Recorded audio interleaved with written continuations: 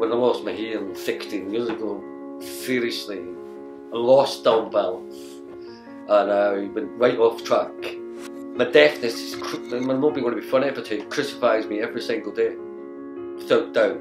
And I can't not talk about art without talking about deafness, because painting, I think, at 55, 54, 55, painting's given me a brand new outlook.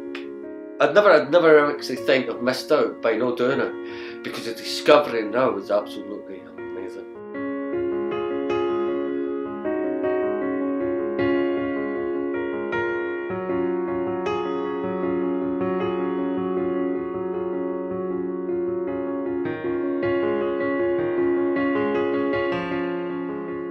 It's funny because I'm isolated when I paint on canvas. I'm in my house, in my studio, my wee studios that I make in my house, and I sometimes like getting this right. I'm upstairs, I'm painting.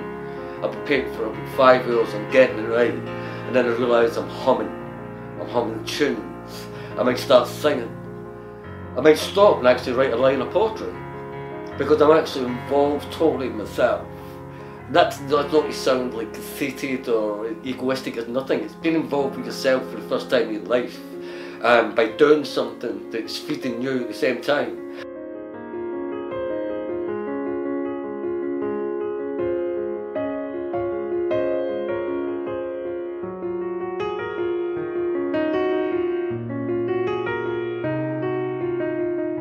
So because my art lightens me up, it gives me balance.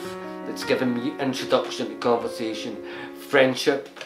I'm getting making more friends through art than I have done at any other time in my life.